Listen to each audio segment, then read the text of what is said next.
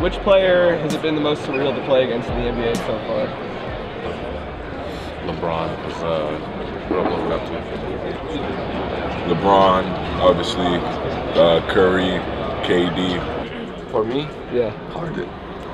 Just LeBron. You're playing against a top talent, I don't know who you're, a top 5 player of all time in some people's books. So. Probably LeBron. Yeah. That's pretty much it, you know. Man, I played against pretty much a lot. The Warriors, of course, they got some great talent. The Celtics, of course, got some great talent. Kawhi Leonard's a really good player, too, as well. So, like I said, we play against pretty much some of the best players in the world, so it's definitely fun going against them.